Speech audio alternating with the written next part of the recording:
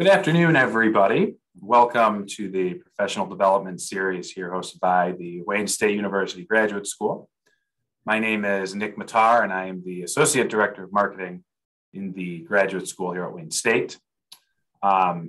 This is our first professional development series event in a couple of weeks. It's been almost a month now since we had our last session. We took a short break for the Graduate Research Symposium, which if you haven't checked it out, you can still watch a lot of the sessions on YouTube. And we also obviously took last week off that coincided with spring break. So we do have two more events after today, next week and going into April. And those are both on a slightly different topic, more about financial literacy, specifically on credit scores, how that impacts your life and how you can change it yourself. And then also one on securing your financial future. So those two events will wrap up the semester for us. But you can still go back and watch any of these current events that we've had this semester, including the first part of this conflict management series that happened in February. These are actually on our new graduate school YouTube channel. Previously, we had just been uploading these to the Wayne State proper YouTube channel. But we have now since started our own. So I recommend you check it out, make sure to subscribe so that you can see when these get uploaded. We'll still share the video clips once we upload them with everybody who's registered for the event or attended. So you don't have to worry about never being able to see this stuff again. They will be available for you afterwards on demand. Then the only other piece of housekeeping information is be sure to check out our post-event surveys still. We've gotten some really good feedback so far from our attendees. And they have been really, really strong. And we definitely take those into consideration here as we're planning for the fall semester. Our fall semester event series planning is going on right now. And now that we have cleared the 2022 Research Symposium, we're shifting our focus to the next semester and really the next full academic year of PDS events. So also this morning and I think hopefully just now too, in the email that you received with a link to this Zoom event, so too were the slides included with notes from the last session, Conflict Management Part 1. So check your email for that as well. But I don't want to take any more time from our speaker today. I'd like to introduce once again, Dr. Loraleigh Keashly from the College of Fine Performing and Communication Arts. She will be handling her second go around here, Conflict Management Part 2. So Loraleigh, if you'd like to go ahead and take it away, the floor is yours. Great, thank you. Okay, just give me a moment, everybody. I'll share my screen. And let's go. I'm happy to see, I recognize some of the names of you. So you were at the session that we had in February. So I'm really glad that you decided to return. As I was thinking about how to, and how, oh my goodness, my thing is being very sensitive today. I lean on it and it decides it's going to change. So clearly there's a possession thing going on here with my laptop. But as I was thinking about what I could offer you, because I think what happened in the first session for me was I gave you the skills model and an overall way of thinking about dealing with conflict. And that can be good with peers. It can also be good with supervisors, mentors, folks who are, quote, higher up relative to you. And so I thought, what is it that I could add beyond that, or that I think might be really useful to you, broadly speaking, but also when we're talking about working with faculty as supervisors and other kinds of folks. And so I actually went back into my archive and pulled out some information about setting expectations. One of the experiences that graduate schools have is when there are issues that are going on between a student or a postdoc and their faculty advisor, is a recognition that many times the issues have to do with conflicting expectations, and that folks never really had that conversation initially and also throughout their working relationship as to what to expect from each other and what each of you would offer in that context. Now, some of you are familiar with some of it. You want to be able to have talked about authorship on publications that would come out of your lab or your team, or in working with your advisor. But there's other types of things as well about how it is we work together, what are the kinds of regularities in meeting, what are we looking for with the different kinds of activities we're doing. So I thought it was worthwhile to share that with you today. And I am totally open to the fact that after we get through this and whatnot, you say, well, that didn't really hit it for me. And if not, you can always contact me. You see my email that right there. And I can help you think about some of the other ways to think about this. So let's get started. So the objectives I have for today is to just set the stage a bit, the context. So what is the nature of conflict in grad education and professional development? To talk about, and I did reference this in my prior presentation about an interest-based model of way of identifying what needs are at play, what your needs are, what the other person's needs are, and what are some of the ways to try to surface that and then try to find solutions that work for both of you or for all of you. And then to look at it more explicitly in a more preventive way. So again, as I mentioned, sometimes conflicts are a result of mismatched expectations or assumptions, implicit expectations people have. And then once we clarify that the differences are due to expectations and we revise those expectations, people often don't have as many conflicts between students and faculty. So that's what we're going to go with. A little bit of background here about why we should care about things like this and why grad schools care about this, but why you should care about it. What we know is that nationally, only about 60% of students entering terminal degree programs, in this case, PhD programs, complete their degree in 10 years. And they've also identified differences between those who are early leavers or late leavers. So the early leavers are students, people who leave within 2 years. And the primary reason they leave is because of unmet expectations. So they entered the program with ideas or as a postdoc, you enter into the team and the kinds of research you want to conduct and the people you're going to work with. You had some assumptions, some ideas about what those were. And if those expectations are not met, this is not what I thought it was going to be. This is not the kind of experience I wanted. People will leave. The late leavers, after 4 or more years, some of the reasons people do that is the relationship with their faculty person, their advisor of the team. And lack of departmental integration. So feeling like we're kind of on the outside of a lot of what's happening in our own department, the discipline that we're working in. So, we want to be able to get those things clear. So, you all could probably identify what this. Why does the relationship between a graduate student and their faculty advisor, or faculty generally speaking, or between a postdoc and the faculty members that they work with, why does that relationship matter? What are some of your thoughts about that? And you're perfectly welcome to, I can't see the chat. So, and we're a relatively small group. So if you want to start out by just vocalizing it, just unmuting yourself and giving me some reasons you feel that this relationship is a significant one. Anybody want to do that? Well, they're training you how to function in your field.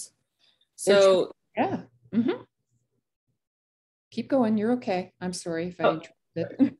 Well, I was just going to say that, they're sort of showing you the ropes and like how to behave ethically in some cases and setting expectations for what it's like. Cause like you're watching them live their life and so it's kind of like setting expectations for sort of how to conduct yourself with others, but also what your life is going to look like afterwards. Yeah. If you go forward into your field.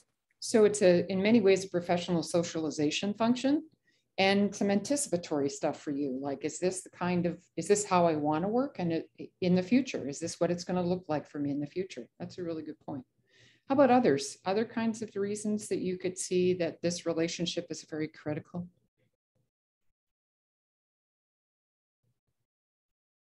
Yeah, Grim? I see you lit up, but you're muted.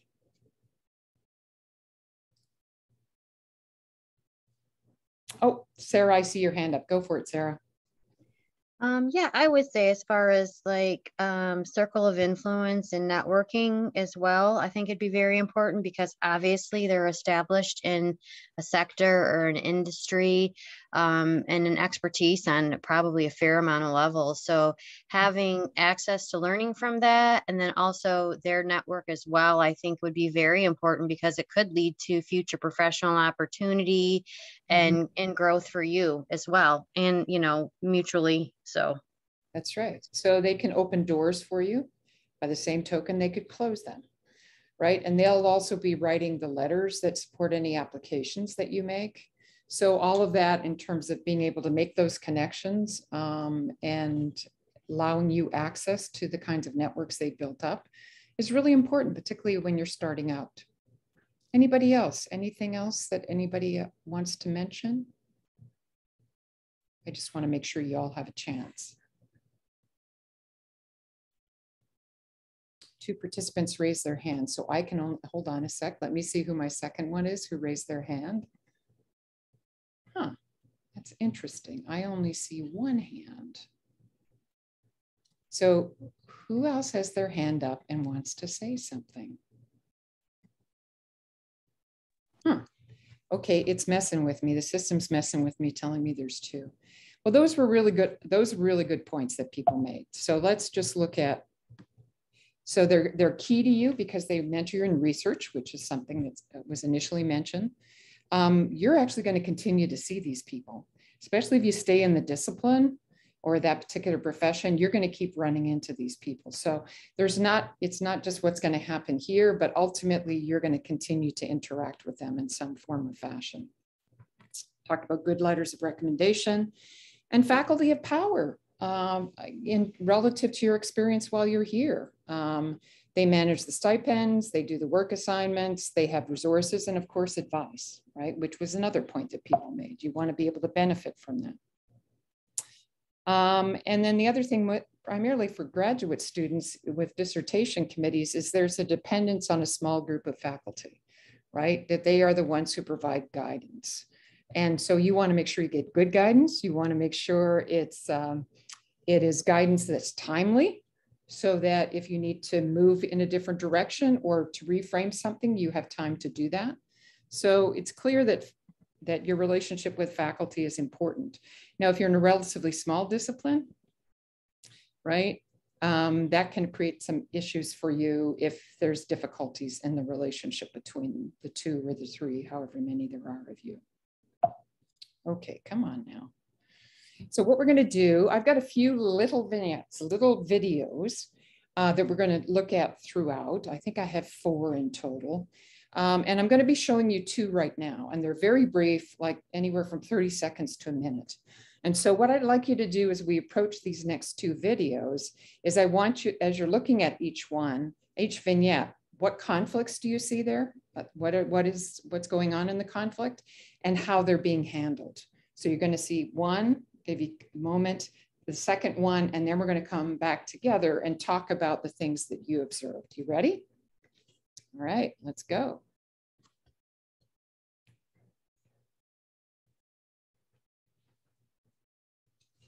Scott, I think this is great. This is ready for publication. That's great. I was just at the national conference, and the editor of the Western Journal of Quantum Quality said we could have that out by June.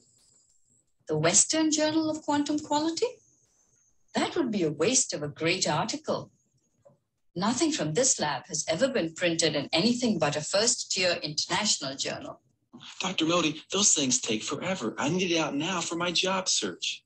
Not in that journal, not with my name on it, and not from this lab. Okay, that was our first vignette. So maybe you could jot down some of your thoughts.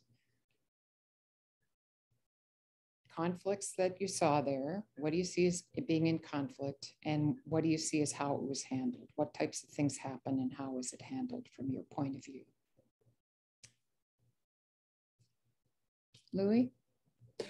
Well, I would say the issue is... actually, Louis, Can you just hang on just a sec? Because I'm going to, oh, well, actually, let me ask you all as a group. Louis, does it make sense that we process after each video? Because I was going to go video back to back, but what you're actually, I like your idea better, Louis. So we're going to talk about that video we just went through and tell me about the conflicts you saw and how it was handled. So go for it, Louis. What did you track there? Well, the student wanted one thing. He thinks that his research is ready. However, the advisor would, in a way, belittle him, saying, "No, we shouldn't do that," and try and shut him down, try to stop him from exerting his own influence, his own research out into the world or into the research, into academia itself. So I don't like the fact that an advisor would stop someone from going onward with their own work. So the way that they came down and just said, not from my lab, and not in that journal, and not from my lab, right? And that didn't seem to. She didn't pursue any further discussion with the student about that and why he felt he needed it. Great, thanks, Louis. How about others? Anything else you observed there or makes you think about? Graham? If I pronounce that correctly, Graham, I may not. Yeah, you did. It's okay. So I kind of saw it less as a issue of her shutting him down, as her not explaining the potential advantage of waiting to try to publish it. Because it sounded like she agreed with him that the paper was ready to publish, but just wanted him to go for a more prestigious paper with a longer processing time. And she very much shut down and didn't listen to his thing about job searching and just shut him down instead of potentially explaining the potential advantages to him. So she kind of lost her role as a mentor to me. So it would have been very easy if she had just sort of heard his needs and what he was expressing and said something along the lines of, I hear you and you want this for your job search, but if you put it in a more prestigious journal, it'll help you in the long term with your CV, and also you can just for your job search say under review, and it'll count the same as if it was already published. So there were a lot of ways around that, and she just sort of focused on herself and her expectations instead of taking his feelings into account. Okay, so there was information that you think could have been shared there, and actually what it's about is getting to what it is that's important to people in those situations. So what was important to her, and why would she make a statement that says, not that journal, not this lab, there's stuff going on there and you've been thoughtful in terms of what that potentially might be. And then also what the students' needs were. So those are really good observations too. Anybody else have anything they wanted to say, commenting on that? I think it's just kind of piggyback offing what's already been said, but they're being receptive to the feedback on both ends, I think would be more helpful. So, kind of finding that common ground, adjusting the expectation, maybe not taking the criticism or the feedback as negative, but as constructive. I think that would help the situation. Right. And that's ultimately what this whole presentation is about. You just summarized it beautifully in a nutshell, which is, there is another level here about, did they never have a discussion about what would be the best venues for journals, that type of discussion. It seems like both of them were somewhat surprised that the other one didn't know something. Okay, so let's go. Oops, no, we did that one. Stop that one. There we go. Here's another one. I'm not going to write this dissertation for you. I've given you my comments, but the task is yours, not mine. I don't think you're giving me clear enough direction. There is no magic checklist. Okay, so what did you see there? What's the Her leadership? No, it really is. You're giving me, you're telling me what's required, but you're not giving me instruction or any kind of guidance. Mm-hmm. So that's from the student's perspective. what do you hear the faculty member, the advisor saying? Sarah, you don't have to be the only one who answers. I'll say You're welcome. excuses. No, you're welcome too. You're welcome. From I guess from the faculty's point of view, it's that, okay, you're not listening, or, you know, I'm not holding your hand. You've got to take the initiative. You've got to be proactive and show me, you know, what you've got. So I think to them, it's the excuses, like the student may be making excuses from the faculty's point of view. Right. But again, articulating it differently could help them find some common ground. Yeah. Yeah. Anybody else want to make an observation about that? That was, you know, that I think that was quite accurate in terms of the kinds of behaviors we saw. And one of the things you see us doing, like with this previous one, the previous video and this vignette, is we're trying to think about, why would somebody say what they said? What is it that they're trying to do? What is it that they want to accomplish? And what we're essentially doing when, stop that, we don't need you again. What we're essentially doing is we're getting into, and we've just done this, we're getting into getting at people's interests. So what I'm doing here is laying the groundwork for thinking about what is it that people need, and they're providing solutions like not in that journal, not from this lab, or you know, it having to be, I need more guidance, or there's no magic wand. Those are all position statements, but what are they trying to address? And what's been interesting, as all of you have spoken, is that you're trying to figure that out, which is exactly what we need to be doing in conflict. We need to be trying to figure that out. And when we're in conflict with somebody else, who's the one who's going to know the most about what the other person needs and is thinking about? That other person, right? So we need to be clear about what we understand we're trying to accomplish, what our needs are, and then also trying to learn what the other person's interests are. And usually when we do that, get to that level, it starts to reveal possibilities for us. So thinking about your own experiences, resolving, when conflicts were resolved well, what was involved? And I hope every one of you has had an experience where a conflict was well resolved. In thinking about that, give me at least one thing that you felt was involved that made that conflict management go well. Ownership. Ownership. Okay. So this is actually directly related to the video that I just saw. That is actually something that I had to work on personally when it came to dealing with conflict, and fixing this has really helped me. But when he was talking to her, he used kind of like, and I forgot the word for it, but like he used kind of extreme language. He said, there's no magic bullet. And so in that way, it's completely like, it sort of like completely invalidated her and made it seem like she was asking for something that was like completely out of the realm of possibility. Right. And so kind of like watching the language that you use and trying not to like blow the other person completely out of the water with extremist language is something that I found really helpful.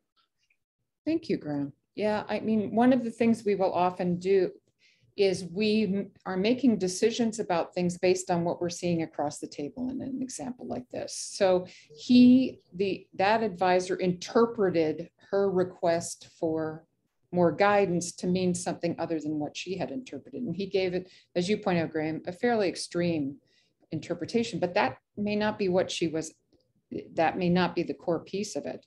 And you're right that kind of language can be belittling, right? It's very dismissive. So it sounds like when conflicts have gone well from your point of view, managed well, you feel heard, you feel someone has worked to understand what's important to you and what you are wanting to communicate and what you're trying to achieve. And you didn't see that in either one of these scenarios. Now, somebody had their hand up. Candace, I think it was Candace. I did, but you sort of touched on it. What I was going to say is I think both parties have to be willing to seek a resolution, because sometimes you can get into these discussions where you're trying to resolve an issue, but you just want your point heard. You're not interested in actually continuing the relationship or truly seeking reconciliation. And so I think that's a big thing I've noticed, that has to be there. Yeah, I mean, we need people to be motivated. I'm seeing one of my colleagues, Barbara Jones, in the audience. And Barbara's a very experienced dispute resolution practitioner and also a mediator. And Barbara, you and I know that in order for mediation to be the most effective, people have to be willing to want to find a solution that meets people's needs. Shiba, I see your hand. And I think you're still muted. So if you want to talk, please unmute yourself.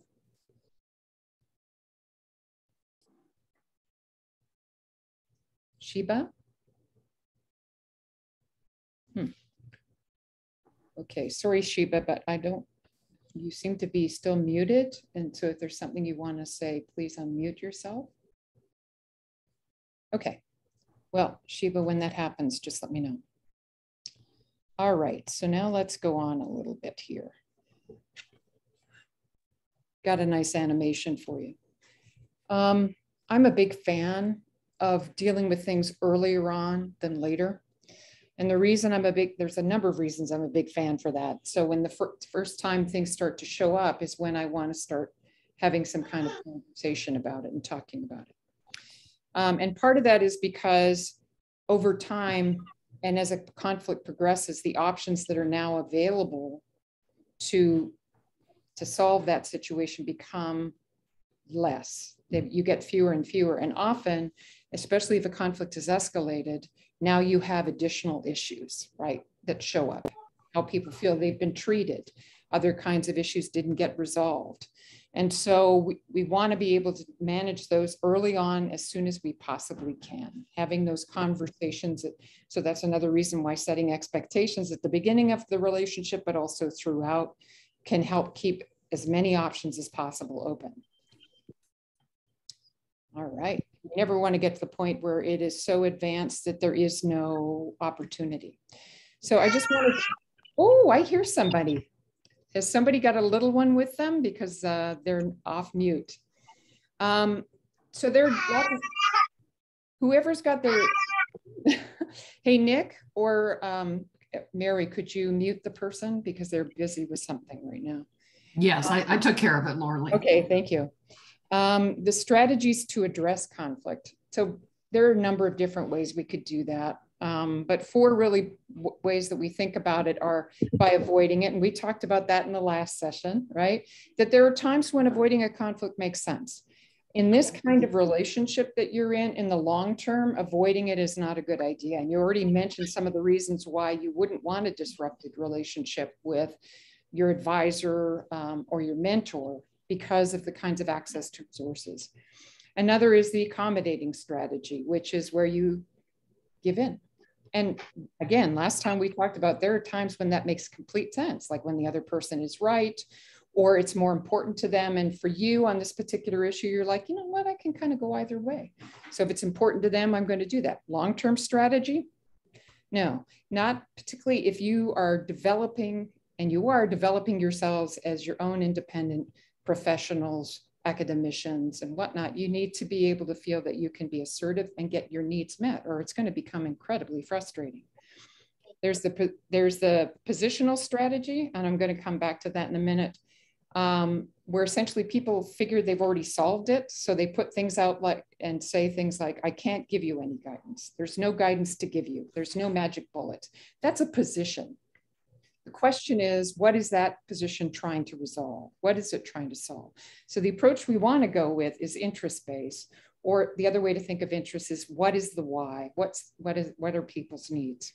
So I'm going to give you another vignette, all right? And we're going to take this one and we're going to work it through the model. So just take a moment to watch this and see what you think.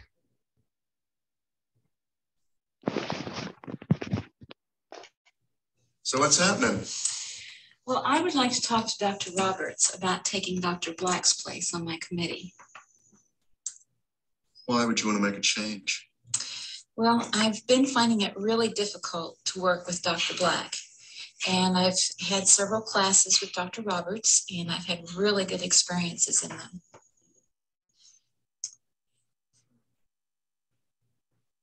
Well, I don't know I don't think you should really base your decision just on the coursework. The reason I pushed Dr. Black for your committee is that he is really an expert in your research area. I know he can be a real bear to work with. You may find him cantankerous, but I think in the long run, he's going to be the best person. I really can't see changing at this point. What about how I feel about the committee?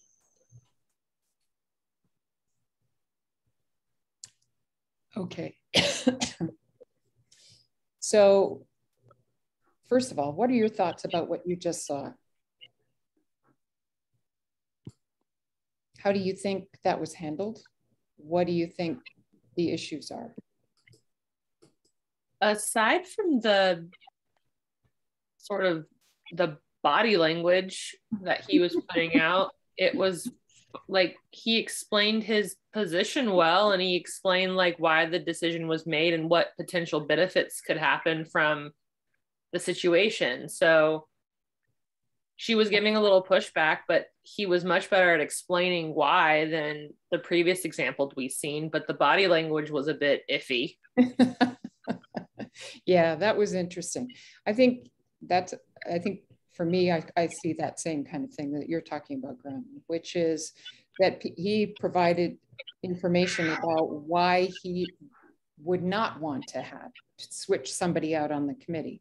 And the student, in an assertive way, and we talked about this last time, assertive way said, but what about what I need? And so that's also an invitation, hopefully, for this conversation to continue. So I just want to review what the positional response, the approach is, and see and how we can get to the level of needs. So I've got a chat thing in my way. So a position is essentially a claim that makes to answer some kind of immediate question. So the question here is about so what is it? Come on now. So here's a position. I want Dr. Roberts on my committee. Hey, Sheba's little one. I want Dr. Roberts. That's a position. That's a solution to some kind of issue. Or come on now. I don't want Dr. Black on my committee. Right? And another position might be you will defend in winter of 2022. So those are some kinds of claim that answers some kind of question. What we have to learn about in a conflict with somebody else, or if you're helping somebody's work through their conflict, is what is the question that they're trying to address? What are they trying to do? So one of the downsides of the positional approach is now we've moved from having multiple options to trying to narrow it down to almost two kinds of positions. And neither one of them may be the best way. Either Dr. Roberts is on or he's not on. Either Dr. Black is off or he's not off. And people can then feel, if they only feel they have those are the only choices, then that can be a problem, right? Because somebody's not going to win. Someone will lose, and it could potentially harm the relationship. So when we think about conflicts, so these are things that have occurred. This is how we work about resolving them. We understand the nature of the context. So this is a relationship with this last one, a relationship between a faculty advisor and a student, their dissertation advisor and a student, and what that relationship has been like. There's a concern that they have. There's some kind of question that she's trying to answer. The question she's trying to answer has to do with her committee and getting the best kind of support she possibly can. Underlying that is more the interest. It's hard for me to stay at the level of issues because I've done interest for so long. And then once we get to interests, we can look at identifying, okay, if these are what the two of them are really looking for, what they want to address, what are a variety of different ways that we can address that? And then let's assess which of these various ways might be the most effective way to do it. And let's do it together.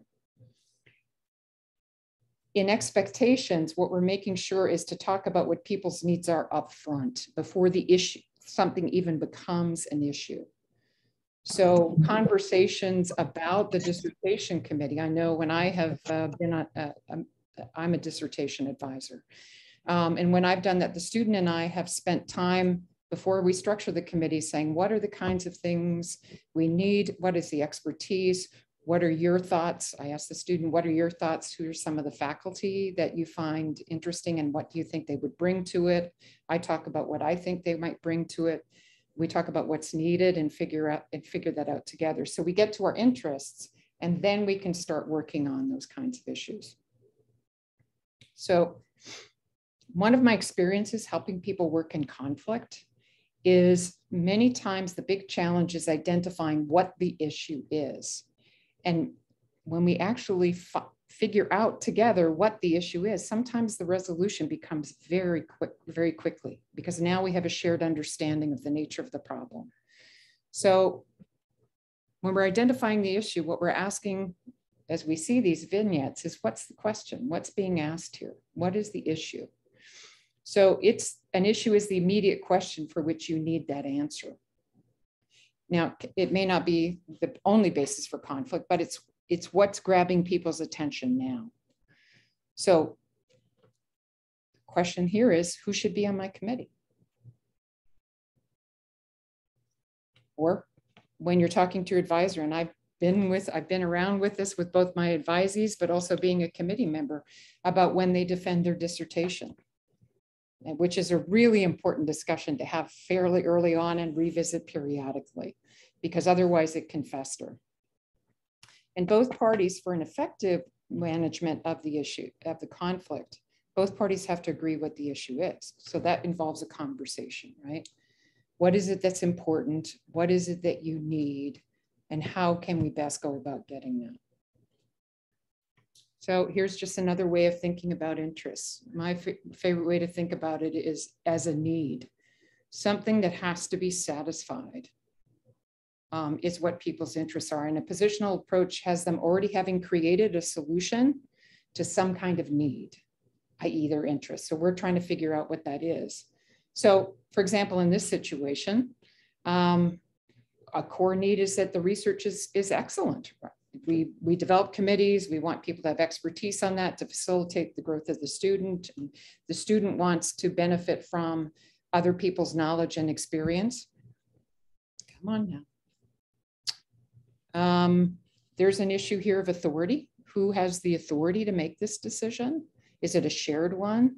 Is it the advisor's authority? They want to make sure they continue with good working relationships, right? That was an issue that came up for the student that Dr. Black was a challenge to work with. And it's something the advisor recognized, that Dr. Black is a challenging individual. So good working relationships is a question on the table. Being able to do self-determination. The student is saying, but what about what I want? So yes, advisor, it's important and your rationale and makes sense to me. I also have needs. I also have issues that I want to address. And timeliness of completion, getting this done, right? So those are some examples of the kinds of interests, and self-esteem too. If any of you have ever had the experience, and I've been on committees where there have been sometimes faculty who are, for lack of a better word, very difficult, don't deliver feedback well, can even be perceived as being attacking, and also students on the other side of that too. And so people want to feel good about themselves. They want to feel good about what they've accomplished.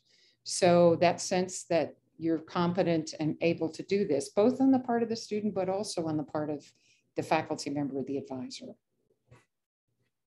So options, you guys know what options are. There are alternatives or different ways that we can address that question, that we can get an answer to that immediate question. And so one of the best ways to do that, and Graham pointed this out, people have to want to work on it. So I'm making an assumption here that that last vignette, the advisor and the student want to work something out together. They want to figure it out together.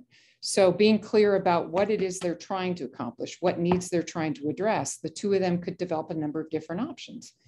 And so with those kinds of options, then you can take that set of solutions and figure out which one of these options best addresses what we said the issue is. what we said the problem is. So if it's research excellence, who would be the best compilation of people on the committee, while we also recognize the self-determination of the student and the need for good quality working relationships. Sometimes these interests can be brought together. It doesn't have to be an either or. So it's not a but situation. It's either research excellence or a good working relationship. It can be research excellence and a good working relationship. And what are the options that will facilitate that? So here's another nice graphic for you. So we have our issue defined. And then in the conversation, the question we're trying to ask, we have identify what are the needs that people are trying to make. So we talked about research excellence. We talked about self-esteem. We talked about self-determination. We talked about good working relationships. And then there are the different kinds of options. We brainstorm them. And one of the key things when you brainstorm is your very first stage is is get the ideas out without judgment, without evaluation. So someone might say, well, we could add another member to the committee. And the other person goes, no, we can't do that. The grad school won't let us do it. No, that's not the time to do that kind of evaluation. We just need to get out all of the possible options. And then when you've got all those options and you know what the questions you're trying to address, what the question is and what are the interests underlying it, then you can actually take each of these options and say, okay, what does this one address? Does it address the issue of research excellence? Does it address the issue of self-determination? Does it address, and you can see from this graphic, that some of these don't work at all, but others of them do pick up on certain things, right? And what's really powerful about going through this is, yes, you will come up with a solution, but it's the process of engaging with the other person in this conversation that I think is the most powerful thing. Because now the two of you are looking at the issue side by side, as opposed to being confrontational and across from each other and seeing each other as being the issue, but that there are other things in place. I'm just going to check an hour is never enough time, you guys, never enough time. Okay, enough with the graphic. Okay, G isn't a good one, so we're getting rid of it. So that's the overall model of it, how to do that. It's relatively easy to understand, but it's sometimes hard to do. Why do you think it might be hard to do? Anybody got any ideas about why it might be hard to do? Or maybe it doesn't feel hard to you. Maybe that's what you already do, or you can see how you could use it. We tend to personalize things. Mm-hmm. Yeah, it's tough in conflicts not to feel defensive, not to feel like it's an attack on the person. And depending on the language the other person is using, as Graham pointed out, it can feel like an attack. And when people are being defensive, the person on the other side can also feel like the defensiveness is an attack, right? So at a time when we desperately need to be able to kind of take a deep breath, slow it down and say, you know, let's look at this. That's one of the reasons I like this interest-based approach, because it's very compatible with how many of us work in developing our research ideas and gathering data and testing things out. So it's a very familiar analytic strategy that we have here at the university. So you actually have a lot of skills in this. I'm asking you to do, and I'm asking your advisors to do, because we do presentations like this for advisors too, is to utilize some of that skill that you have about how we parse things out and how we get at what the underlying issues are. So we're trained to be solution oriented. So what I'm asking you to do is back off the solution which I think is potentially premature, and understand what it is you're trying to solve. Because sometimes the two of you are trying to solve different things. And we need to get clear about what is that questions you're trying to address. We also get rewarded for defending our solutions, right? I mean, that's how we win prizes. That's how we get things published. That's how a dissertation defense works, right? Because your dissertation is a solution to some kind of pressing issues. So some say it's against our nature. I don't like using the word nature too much because it sounds like it's saying it's immutable. but we've already heard from one of the audience members that they've already been doing some of their own thinking and training in conflict resolution, and they're finding that they're doing things a bit differently. So against our nature, it may be unfamiliar to what we've typically done, but it doesn't mean it's impossible. Defensiveness, which was brought up, sometimes strong emotions are triggered. So sometimes when we're working in a conflict, we are going to need to take some time to slow it down and to deal with the strong emotions. So we step away from the specific issue and say, okay, we need to work with this right now. You're really upset right now. Let's talk about that. Or I'm feeling very anxious about this. I'm feeling very worried about it. You're my faculty advisor and you seem to be really upset with me. And what does that mean? We need to be able to stop and work that particular issue. And then we can come back into the broader one. And many of our expectations are implicit. So what we think is the appropriate journal, what we think is the kind of expertise we need on the committee, what we think, how we should engage around conflicts. People often, their conflicts sometimes are often about how they conflict. So some folks come from places where you don't deal with it right directly. You have to come at it through another way, and that's completely appropriate for them. But somebody else may be about, I'm just really blunt. I just put it out there. I just do all of that kind of stuff. You put those kinds of different styles together and people are like, I don't know what just happened here. And they get really frustrated with each other, but it's not about the issues or what's between them. It more has to do with they have different ways of doing it and they never talked about how to do it. Again, one of the things I do with my students, both at the beginning of our relationship, but throughout, is we talk about conflict. And we talk about potential sources of conflict between us, how we each feel about conflict, what are some of the challenges we face in dealing with, what are some of the strengths.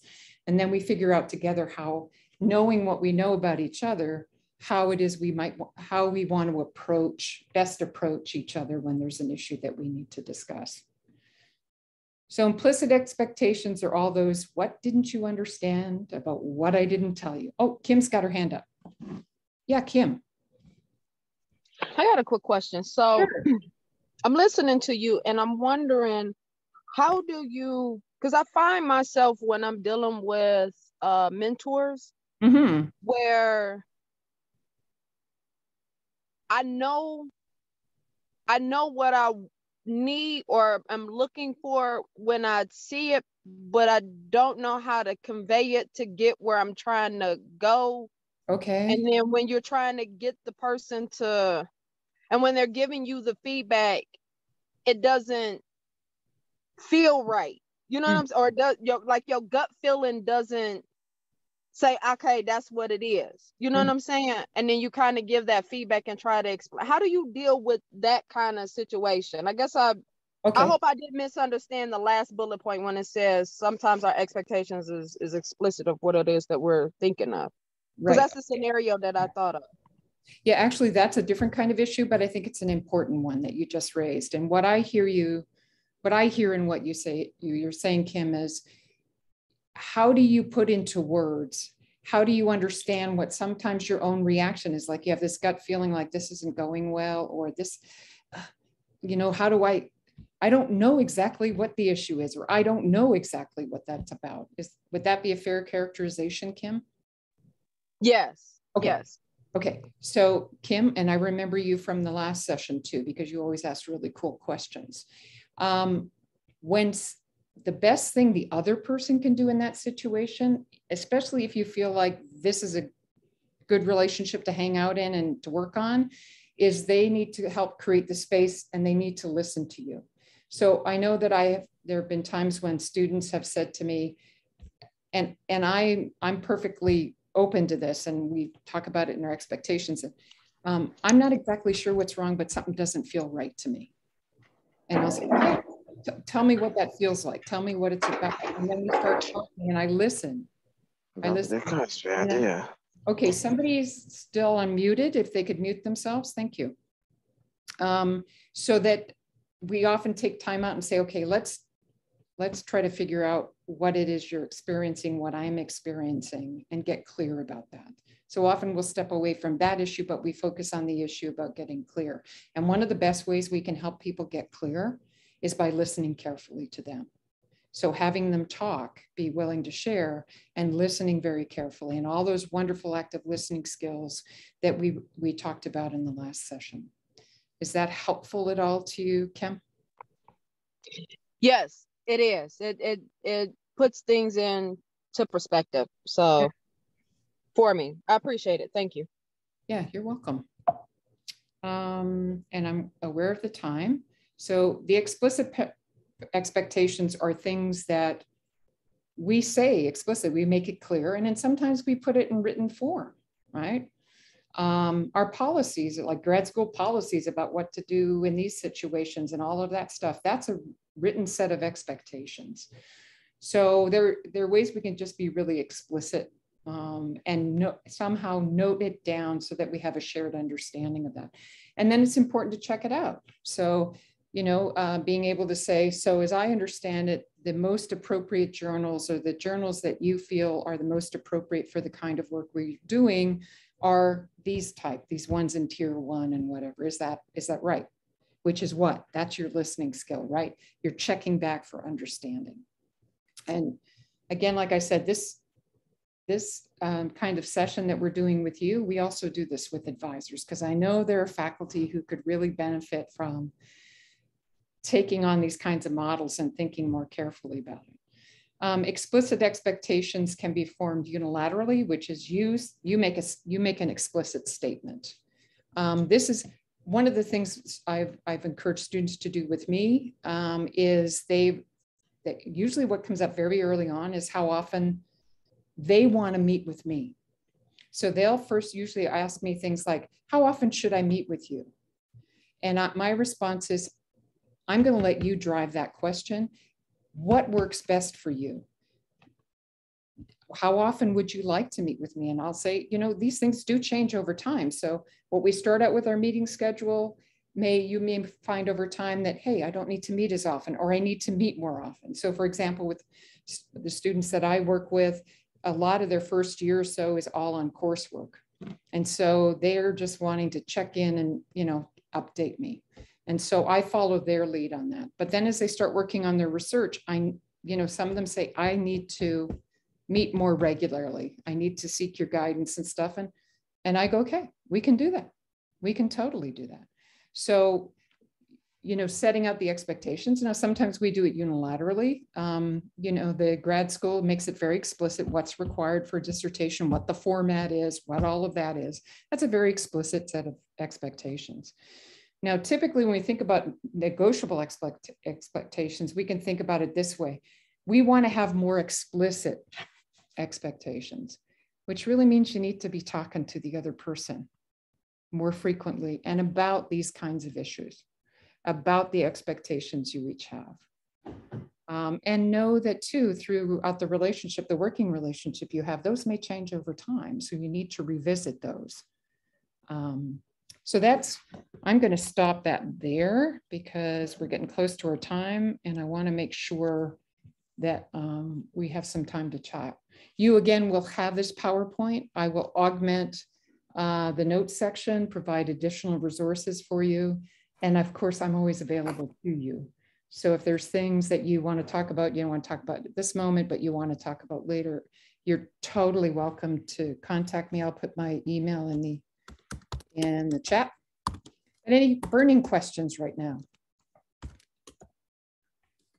Loraleigh, it looks like we had a question from Sarah. Okay. What about being solution agnostic earlier on? Solution agnostic. Sarah, say a little more about what you mean by solution agnostic.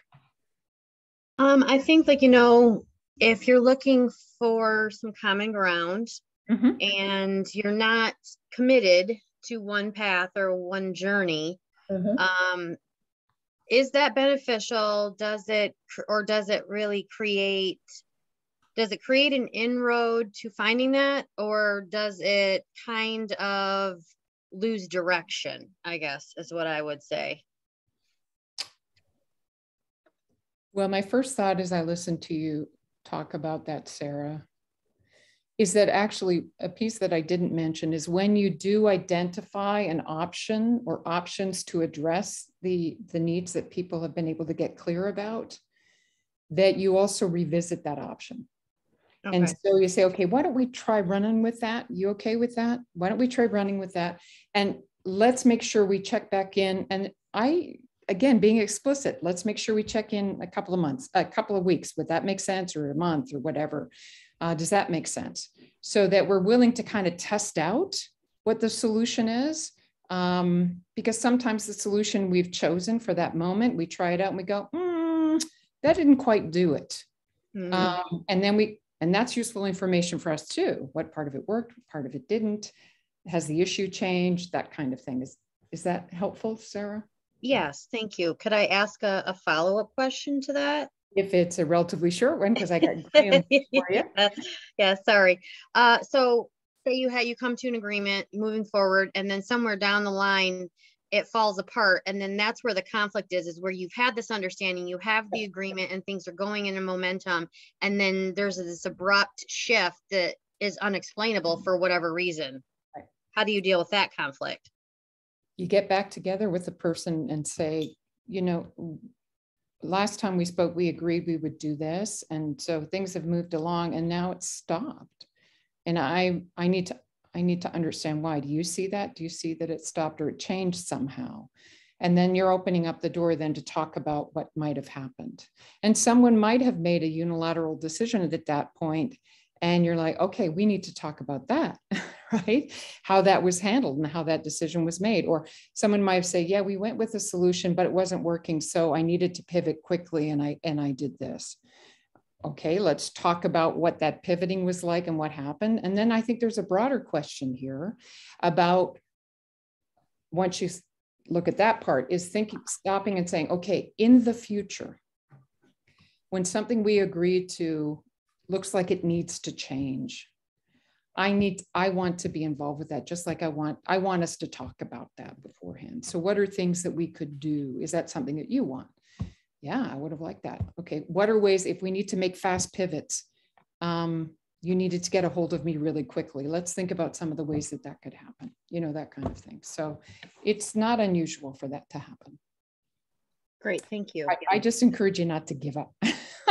Right? Oh, damn, we put that in place and then they just change their mind. Oh, that's just the way, and then it goes all the way off. And again, what you're doing is inferring what the other person's motives and interests were. And they're the ones who typically know. But you're also being assertive and claiming your space in that relationship to say, this is something we define and work on together. Great, thank you. You're welcome, Sarah. Hi, Laura. I might need to just send you an email about this because I think I have several questions we don't have time for. But I guess my initial question would be like, how do you deal with someone, particularly someone who has like power over you, who doesn't see, who like, and I guess it's an accountability issue, but who like doesn't see that there is a conflict that they need, that it's like their job to fix, and is also very sensitive about like being approached with potential ways their behavior is contributing to conflict. Mm-hmm. And like, because it's hard to like go about doing conflict resolution with someone who doesn't think that it's even any of their business to deal with, or that they're like even needing to participate in the solution at all. Well, my hope is that you would actually have a conversation. They would at least join you in that conversation and be able to say, this is not my, and they say, this is not my problem to solve. And then now you have a new issue, right? Which is, whose responsibility is it to work this? Whose responsibility is it to talk about this? And sometimes people will throw up their hands. And that's one of the things I was encouraging Sarah, was appreciating the fact that she doesn't appear to throw up her hands. Some of them may throw up their hands because they think they are the ones who have to solve it, but it's actually conversations between the two of you that develops the solution for it, right? Now, if what you're also saying, Graham, is what do you do when you bring something to somebody and they just go, this is not a problem. or that's your problem. You're too, and we've heard it all. You're too sensitive, you're overtired, you're all of those other kinds of things. That's dismissive. And so it's about holding your ground and being assertive and saying, well, actually it is important. And I do want to talk to you about it because we work together on this, we work together, and this is really being a challenge for me to figure out, and I need your help to figure it out. Okay. And I guess in that scenario, my question would be like, if you are able to like hold your ground, if the initial conflict is whether or not the other person needs to be engaged in a conflict, then like it's sort of like, how do you deal with the bandwidth of like going through conflict resolution when the first conflict to resolve was whether or not there was a conflict? And like, how do you deal with like, that makes sense, because it's like you're already using the bandwidth of conflict resolution to establish the fact that it needs to take place. Maybe the way to think about it is that the two of you need to get clear about what the question is, what the issue is. And if they don't want to hear the word conflict, because I mean, that can be uncomfortable for folks, right?